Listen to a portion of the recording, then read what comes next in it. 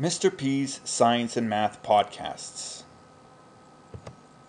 For more science and math concepts, search me out on iTunes by typing Papa Podcasts. You can contact me at papapodcasts@gmail.com. Other Papa Podcast titles include Chemistry Podcasts, Math Podcasts, which look at quadratic functions, polynomials, trigonometry, linear mathematics, and physics podcasts. Thank you for watching. 5 regions of high electron density will constitute for the shape of trigonal bipyramidal. So here's an example. We have 4 examples.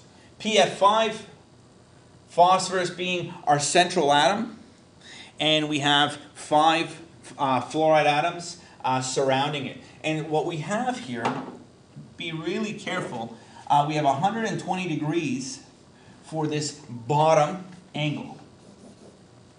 So we're looking at it in terms of a stick figure almost, and the legs, the inner part of the legs at 120 degrees, but let's say between the body part and the arms, so to speak, of this, if we were to turn this over, will be 90 degrees.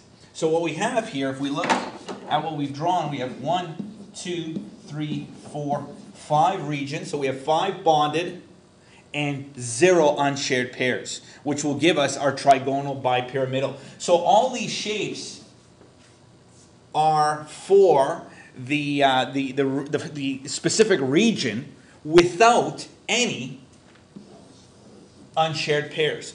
The minute we add an unshared pair, this number is going to drop, and we're going to see that with our next example. That's really what the pattern you should be looking for with each individual region. So let's look at another one here. We have S, F4. If we draw that, we have S as our central atom. We have 1, 2, 3, 4 regions. Notice we've dropped 1 region, but we have this unshared pair.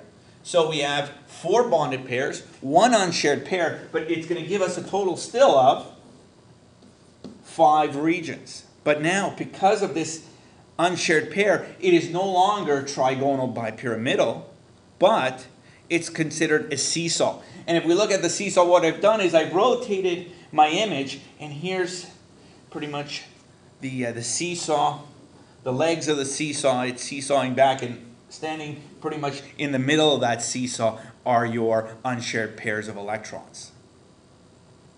So notice we start off with our original shape. The shapes change depending on the number of unshared pairs. And you have no choice but to have to memorize them. I'm sorry, there aren't any shortcuts, but hopefully maybe one of you guys will come up with one and you can send it to me, please. We're continuing with 5 regions of high electron density, and we're still looking at trigonal bipyramidal. But we're looking at our next example, ICl3. Notice now, 1 central atom, 3 surrounding atoms. Here's our shape. Our central atom, 3 surrounding atoms, and look at this, we have 2 unshared pairs. So we have 1, 2, 3 bonded, 2 unshared pairs. Still a total of 5 regions. But now the shape that we have here is known as a T-shaped. And our last example, iodine, I3 with a -1 charge. What we have is all 3 iodines bonded to one another, but one of the iodines is going to represent the central atom, which means we have 1, 2 bonded pairs. But look closely, 1, 2, 3 unshared pairs. Still a total of 5 regions. But here we're looking at a linear shape. Notice again, as we said, we still have 5 regions in all our examples for the 5 regions. The difference that will differentiate itself from the trigonal bipyramidal is, as I've said before, the unshared pair of electrons. Lastly, the 6 regions of high electron density. This is what we call the octahedral shape. So, a few examples. IF6, positive 1 charge. Here's the shape. Iodine being it's the central atom, and each fluoride is at a 90-degree angle apart from one another. And that's pretty much the shape. If we look at it, we have 1, 2, 3, 4, 5, 6 bonded and 0 unshared pairs, which gives us pretty much the octahedral shape. Now, what we're going to do is we're going to add an unshared pair for our next example, IF5. We have 1 iodine in the central. We have 5 bonded